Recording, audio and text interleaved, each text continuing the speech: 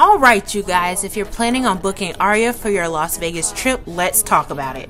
Aria is located on Las Vegas Boulevard and it's a really good location on the strip.